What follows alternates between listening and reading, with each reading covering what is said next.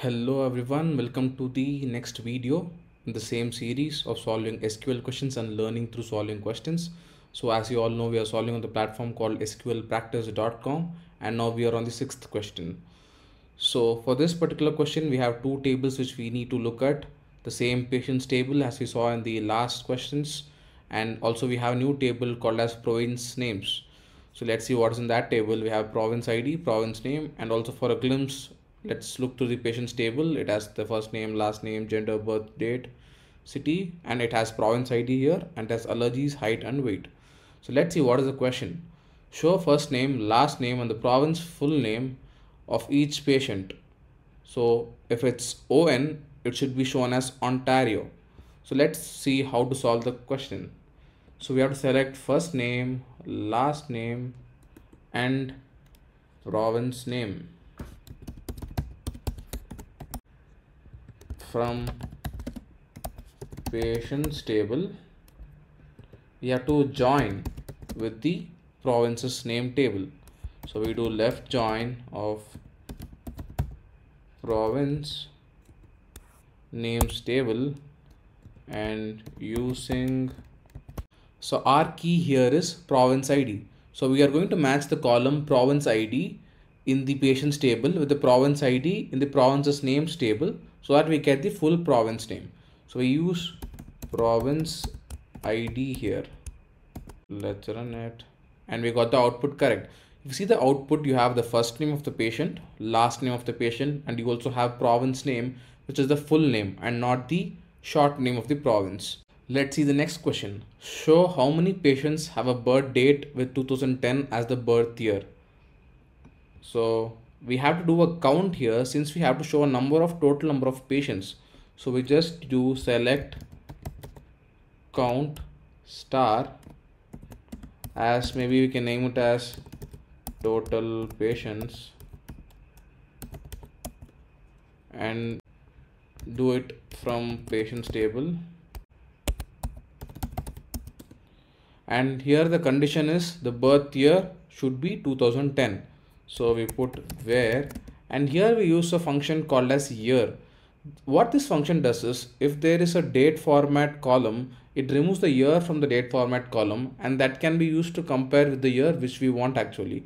So we use the year function and our input to this could be the birth date column, and it should be equal to 2010. And so let's run it, and yeah, we got the query correct, and the total number of patients, which is the birth date 2010, is 55, and we got that count also. So what we have done is we have counted the total number of patients whose birth date is in the year 2010. So let's see the next question. You have to show the first name, last name, and height of the patients with the greatest height. So we'll just put select first name, comma, last name, comma, maximum of, we use the maximum function to find the maximum of height. We can name it as height, and it's from the patients table. So let's run it. So it's very simple. We got this right. We found the maximum height. Let's see the output. We got the first name, last name, and the height of the patient with the maximum height. So let's see the next question. Show all columns for patients who have one of the following patient IDs. So we need to find out only the columns of patients which has these IDs which are mentioned here. So to get all the columns, as you know, we'll be using the select star to get all the columns, and the table here will be the patients table, and the condition is where patient's ID in. So in is an operator which is used to find in a pool of different values. So we now check if patient ID is in the number of IDs which are mentioned here. So we put, and we just copy it off and paste it here. Yeah. So we got the query correct. So what in does is, it checks each patient ID with the values which are present inside the brackets, and if it is present in the bracket, it just returns the column and other columns are left out. So this is used to filter based on this condition. So we got the output. If you see, the patient IDs with 145, 534, 879 and 1000 are only present in the output column. So this is the desired output. So let's see the next question. It is show the total number of admissions. For this question, we'll be using a new table called as the admission table, and we have queried that table, and here we can find the patient ID, admission date, discharge date, diagnosis, and attending doctor ID. So we just need to do a select of count star from the admissions table. That will give us the answer. Select count star from admissions. So we got the answer correct. Its table has 5067 rows. That's the required output.